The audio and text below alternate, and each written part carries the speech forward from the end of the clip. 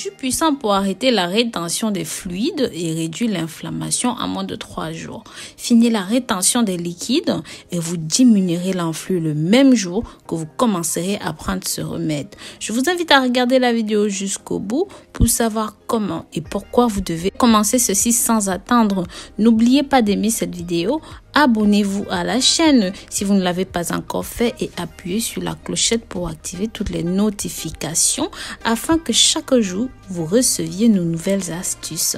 La rétention des liquides est l'une des principales raisons pour laquelle nous prenons du poids. Nous avons des inflammations musculaires. Ce sont des principaux symptômes qui indiquent que vous souffrez de rétention de liquide. Si vous avez un gonflement dans les différentes parties du corps, par exemple le visage, les mains, les chevilles, les jambes, les pieds, vous souffrez probablement de cette condition. Cela peut arriver à tout le monde et arrive très souvent aux femmes enceintes. Dites-moi dans les commentaires quel âge est-ce que vous avez, si vous présentez de la rétention d'eau et à quelle partie du corps. Êtes-vous un homme, une femme ou même êtes-vous enceinte? Si vous regardez la vidéo complète, vous connaîtrez une recette spéciale que je partagerai avec vous aujourd'hui pour vous débarrasser définitivement de cela en moins de 3 jours. Et bien sûr, je vais vous prodiguer quelques conseils très utiles pour lutter contre la rétention d'eau. Selon une enquête du Centre médical de l'Université de Maryland, les principales causes de la rétention des fluides sont des changements hormonaux dus à la grossesse, à la ménopause, la réaction du corps à certains temps comme le froid. D'autres causes de la rétention sont les insuffisances rénales, certaines maladies du foie, le manque de minéraux, de vitamines, le manque d'antioxydants, la consommation excessive de soude, des allergies aux aliments transformés, de l'hypothyroïdie alimentaire et même le fait de fumer. Il a été déterminé que principalement les responsables de la rétention d'eau sont des produits laitiers, des sucres, des boissons gazeuses comme le soda, du sel aussi. Il suffit donc de retirer cela de votre alimentation pour diminuer la rétention dans le corps. Et de cette façon, vous pourrez aussi perdre du poids. Avant de continuer,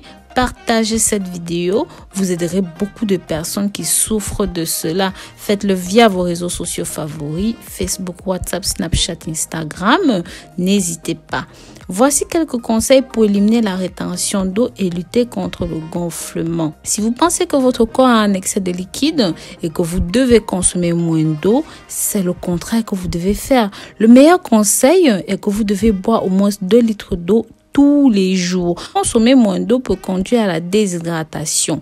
Le corps retiendra ainsi de l'eau et du gras. Ça peut être dangereux. Bien sûr, pour avoir de meilleurs résultats, rajoutez un petit peu de citron frais pressé dans votre eau. Buvez autant que vous le pouvez, au minimum 2 litres d'eau par jour.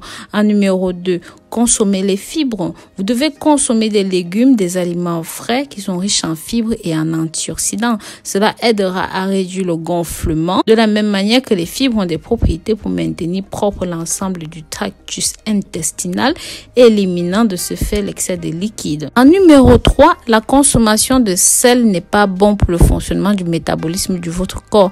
En effet, le corps a besoin d'1 ou de 2,5 grammes de sel par jour. Nous conseillons d'en consommer normalement sans exagération et de remplacer les aliments riches en sel par des épices comme les oignons, le gingembre, l'ail, les légumes frais et plus encore. Pensez à diminuer votre consommation de frites et d'autres aliments qui contiennent trop de sodium qui peuvent provoquer la rétention des liquides.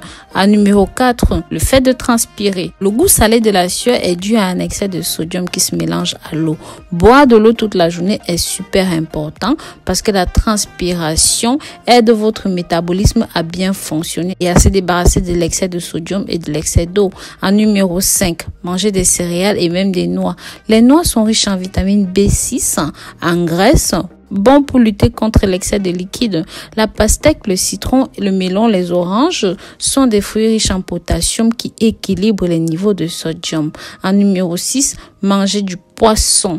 Le poisson est riche en oméga 3, riche en matières grasses qui sont extrêmement importants pour le corps, de sorte que vous devez incorporer cela dans votre menu. Des poissons gras comme le saumon et l'eau, au moins 2 fois par semaine. En numéro 7, il y a les diurétiques qui sont extrêmement utiles dans le cas de la rétention d'eau pour augmenter la quantité de diurétiques urinaires. Aussi, cela va réguler la pression artérielle. Cependant, veillez à noter qu'une utilisation prolongée, un excès de diurétiques peut provoquer la déshydratation qui entraîne des lésions rénales, un déséquilibre dans les niveaux de potassium, de sodium qui sont vitaux pour les reins, le foie et même le cœur. Et il y a des aliments et des plantes qui contiennent ces propriétés diurétiques telles que la queue de cheval, le persil, l'oignon et même le céleri. Maintenant, voici comment préparer votre remède spécial pour la rétention. Ingrédients: une poignée de persil, une carotte moyenne, 2 citrons, une cuillère à soupe de graines de lin et 2 concombres moyens. Mode de préparation: lavez bien, découpez tous les ingrédients et ajoutez-les dans un mélange avec 500 ml d'eau et du jus de citron. Laissez bien écraser les ingrédients, c'est ce qui soit complètement mélangé, et passez-les au filtre si vous ne voulez pas les consommer en smoothie. Prenez immédiatement ceci, ne sucrez pas. Vous devez prendre une tasse 2 fois par jour. Vous allez commencer à ressentir les résultats en quelques jours. Au bout de 3 jours seulement, vous vous sentirez assez satisfait. Voilà. Donc, si vous avez décidé de commencer à essayer ces remèdes, revenez ici dans quelques jours et dites-nous comment ce fut, quels ont été les résultats et comment vous êtes-vous senti. Mes amours, j'aimerais aussi savoir de quelle ville est-ce que vous me suivez, de quel endroit est-ce que vous m'accompagnez, de là où vous me soutenez. N'hésitez pas à me marquer cela dans les commentaires. Vous savez à quel point cela me réjouit. Voilà. Donc, si vous êtes arrivé jusqu'ici, je vous en remercie. N'hésitez pas à partager ce contenu pour que ça touche un maximum de personnes. Likez, commentez.